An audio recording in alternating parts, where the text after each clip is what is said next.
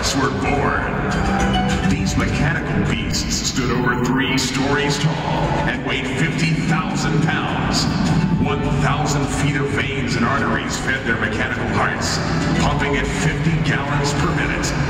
Their blood pressure exceeded 2,500 pounds per square inch, giving them 5 tons of crushing force in each of their mammoth claws.